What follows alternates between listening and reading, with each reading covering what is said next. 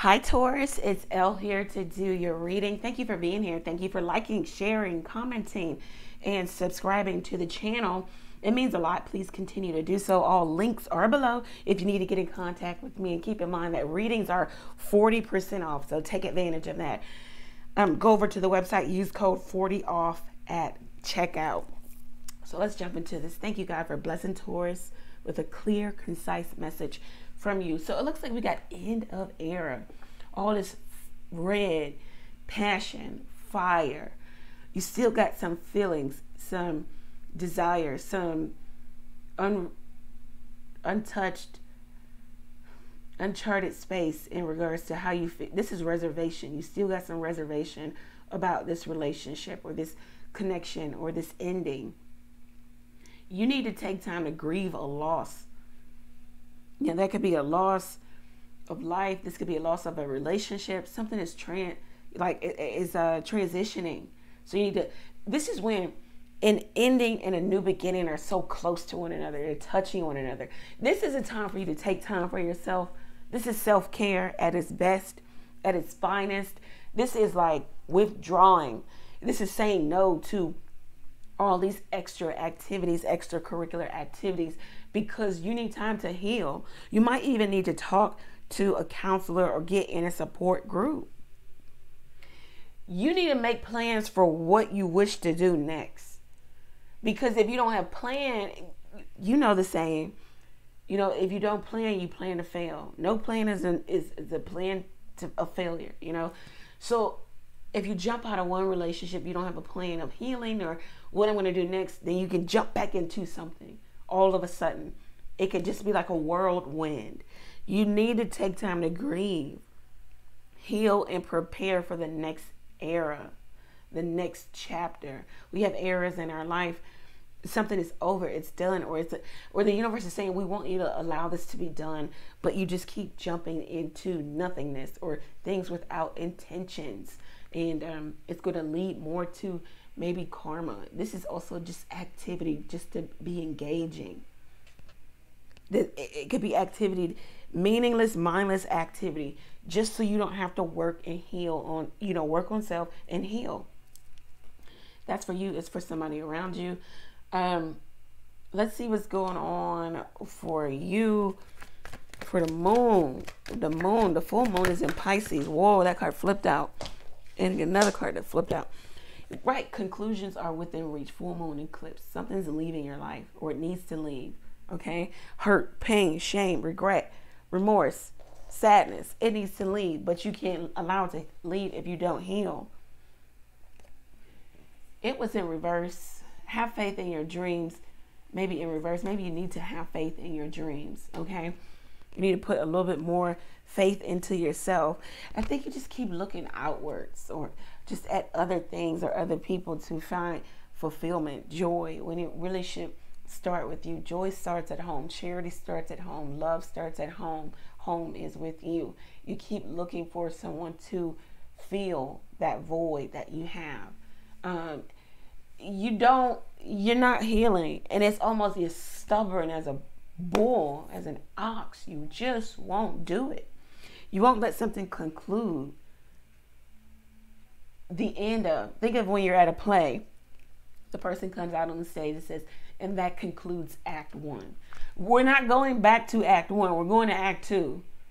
It's like the universe, and that concludes. But you're like, oh no, we're going to go back. Run it back. And it's like, okay, it's your life. Well, yeah. It's something, you won't let something go. Yeah, forgiveness will set you free. You know, forgiveness will set you free of karma also. Karma is just repeating cycle or lesson. Forgiveness will set you free of lesson. You won't have to go through the same lesson again. You need to meditate. You need to do some type of yoga. Doors have been slammed shut. It will not reopen. I just said that. I just talked about at a play that says it concludes act one. We're not going to go back to act one. It's time for you to get back on track. You've been off track. You need to kind of affirm to yourself that which is meant for you will not pass you by. Because it's like you keep grasping at things because you're afraid that you're not going to have. You know, you are a sign about having and possessions and, you know, material. So, and things materializing for you. But you're going to have to stop. Just stop. You know, stop. Heal. Take a rest. Take a break. You might have to have some alone time. Feel the hurt. Feel the pain. You're around people who are not healing also, or who are not on a journey also. Therefore, it's making it easy for you to escape into, you know, a friend group that's on the same shit.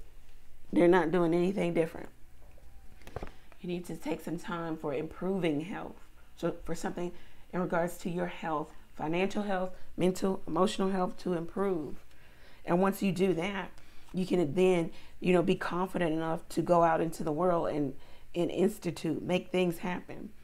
You're ready for big, happy changes. It could come for you maybe a year from now, but it's like within the next few weeks, you need to drill down on you. Some of you are too focused on romance and the opportunity for romance. You know, you just want love. Let's see what the soulmate cards have to say. What do we have to say for? It says, paint your dreams, sing your songs, and enjoy the dance. But it's in reverse. So it's like you're not even happy. Got a lot about dreams, Taurus. Your dreams can come true if you have the courage to pursue them. This is laziness, slothfulness. This is overindulging. This is eating too much, drinking too much, just escapism. Let me just run over here and deal with this, because then I won't have to deal with me. I won't have to put any time into my dream. I won't have to put any time into healing. I won't have to talk to a professional. I won't have to do any of that. I'll have this person or this thing, or I'll have that to look at and play with and deal with. And I can point at all of this person's shortcomings and not look at mine, because I am not trying to heal. It's like some of you are stubborn. Can't make it up. All talk and no action. You're not moving. You're not in a safe place. Something that you're in a relationship is not safe. It's not safety, you know, or you're looking for a safety net. You don't have one. You're waiting just to be somebody's doormat, because you'll do anything to stay in a relationship, and they're leaving you out, especially if you're dating someone.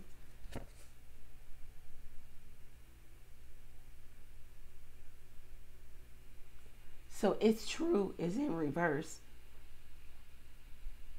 So it's false.